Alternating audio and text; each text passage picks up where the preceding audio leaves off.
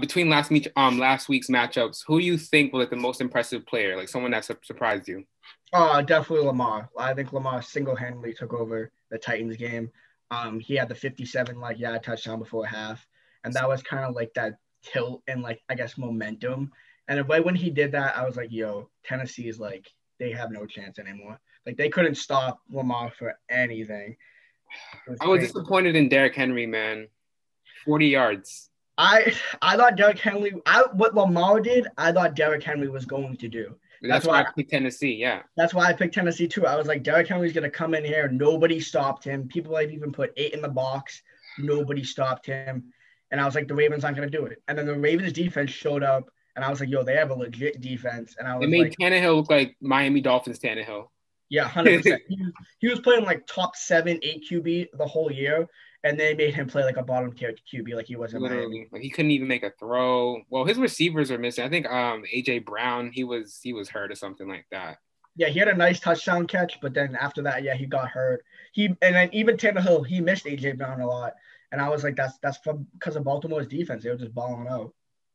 So, and then were you surprised about what the Browns did to the Steelers? Nah, I thought the Steelers were the like worst 11-0 team since I've started watching football as a kid. Like I actually called them losing to Washington when they lost to Washington. Right. I was like, yo, Washington's gonna pull off like this crazy upset and like take down the undefeated team. Then I think they finished 1-4 going into the playoffs. Yeah, so, they were. Yeah, so I just didn't think the Steelers were that team. I thought their defense was legit, but as a team, I just didn't think they had it. And then you could tell right from the get-go, they went down like 20. Zip. Yeah. So I was like, yo, the Browns got this in the bag. I was like, and then the Steelers started to like come back, and I was like, it's garbage time. Like I think Roethlisberger had like 500 yards and like 4 TDs. He had like 3 picks. Yeah, he had like 4 picks, 3 picks. But I was like, yo, it's all garbage time stats. They were down by so much that they had to just pat the stat line. So I had Cleveland upsetting the Steelers last week. The only reason why I picked the Steelers wasn't because I thought they were a better team. It's just the fact that Mayfield didn't have his coach. Everybody had COVID, and they couldn't practice for a week. I was like, that's kind of hard to overcome. That's the only thing that doubted me over Cleveland. I was like, Cleveland looks like they have a better all-around roster. Like, right. if you had to go defense to defense, I picked Pittsburgh. But if you have to put defense, special teams, and offense, I thought Cleveland had the better roster, especially on the running back side. And yeah, when I found out he got COVID, the coach, I was like, that might prevent this whole. And it's Baker's first playoff game. I'm like, on the road, that's a tough task. 100%. I thought Baker was gonna.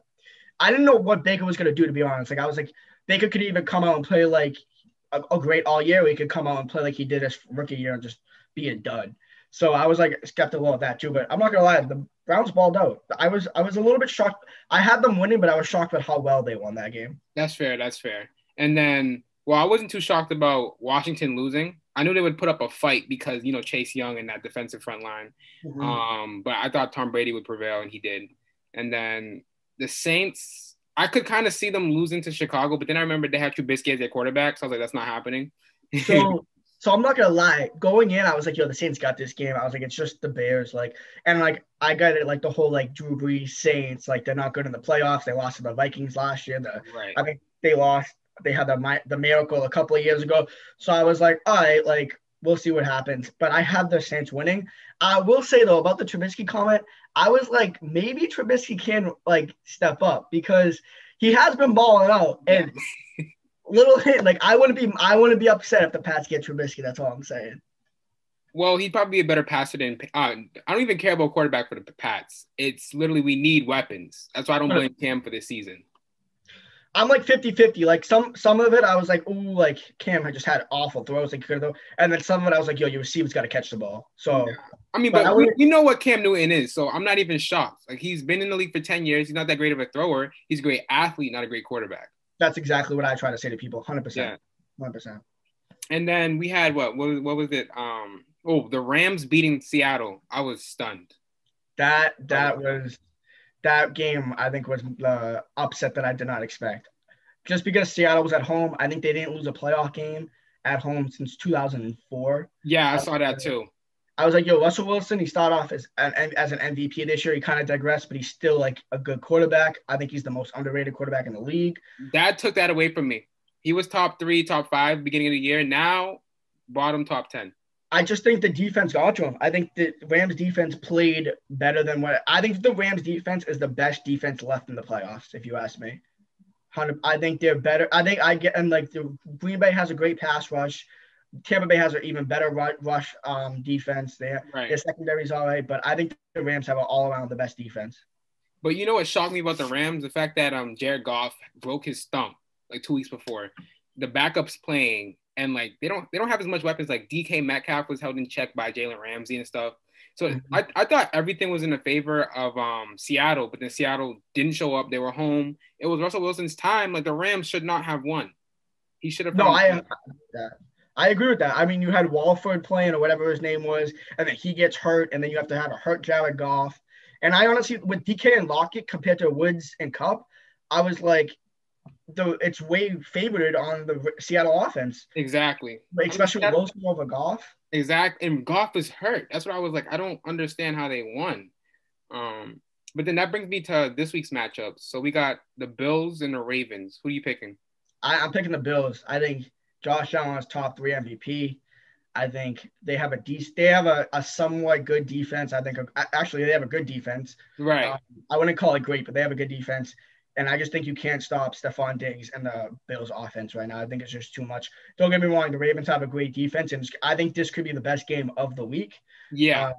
I just think that they have an all-around better team, in my opinion, than Baltimore. But it's Lamar Jackson, so I wouldn't be surprised if he goes out there and runs for 200 yards and wins as well. So here's my key for that matchup. I feel like if Lamar Jackson finds himself down like 10 or 14 early, it's going to be a slow game because Josh Allen isn't Tannehill. He's going to chuck that ball, and if they go up, they're not going to give up the lead because Lamar Jackson's great with the lead, but coming back, that's a whole different story. You can't run if you're down 10 to 14 points. And it's going to be in Buffalo. Bills Mafia is crazy. It could be snowing. I don't know. And Lamar's not that good of a thrower. So I'm like, I really don't know. That's a big factor for me. I think, like you said, if they go down early, I think it's all Buffalo's game. I think it's Buffalo's game to lose. But I think the fact that it's high projected for snow could very well favor the Ravens. If it has to be run the whole game, it's going to be hard to fling it through that air when it's snowing and windy and all that. So the weather might help the Ravens as much as people don't think it will. But like you said, if the Bills even go up 10-0 early, I think they have the game. I just don't think Lamar can pass his team back to a win. And don't get me wrong, I think Lamar's a great QB. I don't think he's a running back like the stereotype say. I just don't think he's that good of a passer to lead that type of comeback. That's true. That's why I'm picking the Bills myself. And then second matchup, we got the Chiefs and the Browns, which is intriguing because there's a college matchup between Mahomes and Baker Mayfield, and they were combined for like 600 passing yards each. Yeah, they broke so many records that game. I remember watching that game. It was like 66-57 the final. It was insane. That's a Madden game. Legit. That college game was a Madden. It was insane. But, I mean, you're going to look at it now. The Browns get their coach back. They're coming off their first playoff win, and I don't even know how long, like the 90s or something like that. We weren't even born. How about that? Exactly. So they're making history on their own. It's a nice Cinderella story. But as much as I would like to see the Browns win, kind of like that upset scenario, I just think Kansas City has way too much on all sides of the ball. I think their defense isn't great, but I think that's good enough to get to Baker Mayfield. And I don't care what defense you are, you're gonna have trouble stopping Kelsey and Hill and down the field. 2 plays, they scored a touchdown. That's how quick Kansas City is. They could literally put up 35 points in a quarter if they wanted to. I feel like. I mean, they did it against Tampa Bay. They put up like 28. Probably broke records in fantasy. Yeah, they put up like 28 in the quarter. So I just think Kansas City is too much for that Brad Brown's team all around. So here's my issue with Kansas City. Kansas City, they play to the level of their competition. They've been doing that this year. So Atlanta Falcons gave them trouble. They won like 20-17. They struggled against the Dolphins. Like all the teams they're supposed to be beating, they struggle against. They didn't play that well the last 8 weeks of the season. Like they were winning, but those wins were like outside of Tampa Bay, where they actually outplayed them, they were kind of just like coasting. So that's the only reason why I might give the Browns a chance. But the Chiefs are home in Arrowhead, first playoff game. They're going to be motivated. So I think the Chiefs, it might be a blowout. No, that's the thing. I don't think it's going to be a blowout. I think it's going to be like a 7-10 type of game. As much as people think it's going to be a blowout, it's playoff football. You really ever see playoff football be a blowout? Yeah. In my opinion, I do agree with your opinion, 100% because they haven't played down to the competition. But I think the Chiefs are that team where once the playoffs come around, they don't mess around. Right. I think I saw a stat the other day where it's like Mahomes is like undefeated in the playoffs except for that, not undefeated, I should say. He has one loss, and that one loss was to Tom Brady in overtime when he didn't even touch the ball. Exactly. So, Wow. so I just think that Mahomes is a different breed. I'm not saying he's like the GOAT, but he does step up when times does need to be stepped up. Right, that's true. I'll give him that. He's one of the most clutch quarterbacks in the league. And then we got Rams versus my league MVP, Aaron Rodgers. And So yeah, what's your take on that? yeah, so I think I agree with you. I think Rodgers edges out Mahomes and MVP for sure. But this is my upset game of the week. I just think I get it. Green Bay is the number one seed. You got Aaron Rodgers, you got Devontae Adams, but on the other side you got Jalen Ramsey. Jalen Ramsey and Devontae Adams. That's going to be a show. I think that's going to be the show within the game. I haven't even thought about that matchup, to be honest. I forgot about that. Yeah, so that's good. And I'm not saying Devontae Adams isn't better than Metcalf because I think Devontae Adams is the best wide receiver in the league. But he locked down Metcalf. If the only touchdown that Metcalf had last week, it was on a broken coverage when Ramsey wasn't even covering him. Right, yeah. So I think that's going to be a show within the show. And if you ask me, I think Cam Akers has been running the ball just as good as Aaron Jones the past month. If you line up the stats, I think the running game is good. I think the Rams defense all around is better than Green Bay's defense. The only thing it comes down to is Aaron Rodgers versus Jared Goff. And if you ask me, Aaron Rodgers is going to blow him out of the water when it comes to skill anytime. But if Jared Goff can just not make mistakes and keep the Rams in it, I think the defense is going to be enough to prevail the Rams over the Packers. I get it. That's crazy. Number one seed Packers. I just think this is the upset game of the week for me. It's happened before with the Green Bay. I remember 2011, Aaron Rodgers was 15-1. It was divisional round versus the Giants. Eli went in there and beat them in Lambeau. So I've seen it happen before to Aaron Rodgers. I'm picking Green Bay, but I honestly, I'm close to picking the Rams now too.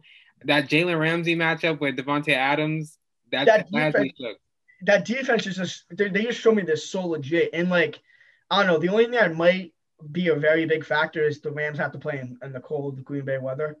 And they play in LA, so that could I'm sure they'll be fine with that, to be honest. That's what I'm thinking. I think Green Bay lost their left tackle like 2 weeks ago. Yeah, I heard that. Bakhtiari, their best, he's like their best line guy, which is another big factor I didn't even think. You have Cooper Kupp, who's somewhat injured, but if he comes back, that could prevail their offense. He's questionable. And then Aaron Donald's questionable, but Aaron Donald's going to go out there and ball out. And without your left guard. That's what I'm saying. Good luck covering Aaron Donald. You have to double team him even with your starting left guard in there. So with a backup left guard, it's going to be trouble. I'm picking Green Bay 24-17. Yeah, no, I can see that happen. I'm going to pick the Rams. I'm going to go like with a 24-21 game. And I think it's going to be close where I think it's going to be like a 4-minute field goal, puts the Rams over the top, and then the defense stops the Packers or something like that. No, I can see them getting to Rodgers, but the next matchup, which is my marquee quarterback matchup of the week, Tom Brady and Drew Brees, and Drew Brees' potentially last game of his career. Who do you have for that? Yeah, no, this is insane. This is like this should be going down in the history books of history books. I mean, you have these two old quarterbacks who are top 5 probably all time if you want to compare it. You know me, I think Tom Brady's a go by none. But I think this is the marquee matchup for quarterbacks. I have the Bucs winning, and I think that the Saints have a better defense all around. I think the Bucs have a better rush defense, but the Saints have a better rush / secondary. The Bucs secondary has struggled recently. You've seen it last week. You've seen it the whole season. Mahomes and everything, yeah. So that's something that's questionable for me. But I think the Bucs, they've been playing really well in terms of getting their offense kind of with Bruce Arians and Tom Brady mentally combining together. It's been kind of fluidly coming together more so than the beginning of the season. And it's tough to beat the same team three times in a season. And Tom Brady in the playoffs, he's just bar none one of the best playoff quarterbacks of all time. I'd say he's the greatest playoff quarterback of all time. 100%. I'm scared because they did beat the Saints. I mean, they did beat the Bucks twice. And Yeah. it wasn't just like close games. Like the second game, Tom Brady threw 3 picks and everything. But I think that was more to do with Arians' offense than and less Yeah. to do with Tom Brady. And they learned a lot because that offense is a lot of risk and it's vertical. So 100%. I think they are finally hitting their stride with the Bucks offense. And, they have Mike Evans, they have Antonio Brown. So I expect less turnovers, closer game, but I have Tom Brady pulling it off because he's going to figure out that Saints defense. He's going to see them for the third time this season. So he's going to know something. That's what I'm saying. I think Tom Brady, it's hard to trick Tom Brady once in a game. Now, having to play him 3 times, like, don't get me wrong, Sean Payton, that defense is going to come out and they're going to do some special things. But I just think Tom Brady is going to read it well. And Right. then the big factors for me is 2 big factors. You got Leonard Fournette, who's probably going to be starting over Jones. And the Bucks need to run the ball early and they need to be effective. Why? Right. Because Tom Brady does not just fling the ball down. He needs that play action to get to Evans and to get to Brown. And another big factor for me is Thomas is back. Like Thomas played in the second Bucks game, but Thomas is actually back. Yeah. I think he had a touchdown, like almost 100 yards last week against the Bears. I didn't even know he hadn't had a touchdown all year until last week. Des Bryant had more touchdowns in the regular season than Michael Thomas. And don't get me wrong, if you picked him in the first round of fantasy, I get it. I picked Saquon Barkley, so I was there with you. But in real life, Thomas is one of the best wide receivers in the NFL too. And it's going to be interesting how that secondary is going to stop him because I think that's the biggest weakness point for the Bucs is their secondary. You saw it against Kansas City perfectly and Tyreek Hill. I mean, that dude literally lit them up. Right. And I think if you're smart, you don't play prevent the whole game, but you don't let up those 80-yard bombs to let them go up quickly. Because I don't think the Bucs can overcome another 14, 20-point deficit. They couldn't even overcome the Kansas City one. They made it close, but they couldn't overcome it. So right. I think Drew Brees, his arm is shot. And I'm not saying like Peyton Manning level shot like his last year, but he can't throw it that deep anymore. And I feel like he might give the team an opportunity to get some turnovers. I think that's another thing. If you get to Brees early, and don't get me wrong, you have a great front line with Pierre-Paul and Dominican Sue. So you can get to the quarterback, and they have gone to the quarterback a lot. If you hit him early, he's going to make mistakes. You've seen it this year already. And I don't know. I feel like broken ribs, they take a while to recover. So I don't think he's fully healed from that. You hit him once in his ribs in the right spot, he's going to start feeling that too. So he'll be quick in the pocket. They do have Kamara, though. The short passing game will be on deck. Don't get me wrong. If Kamara balls all like he did the last week of the season with those 6 tutties, I don't know if you can beat the Saints. I don't know if any team could beat the Saints if he does that. But again, the Bucs have one of the best rushing offenses and defenses in the league. Right. And I think that's going to be a key factor is if you can stop Kamara and have Brees beat you. Don't get me wrong, Brees can beat you, but I think this year you'd rather have Brees try to beat you than let Kamara. Exactly. Yeah. Speaking of Kamara, my friend, he had him on the championship game. He got 6 touchdowns for him, 50 points. He still ended up losing by 0.5. That's bad. That's just a bad beat. I mean, if you had Kamara, you should have. I know someone who had Kamara and Evans lit up for 35, so he like dominated the championship. But if you had Kamara and lost, that means your entire team's trash.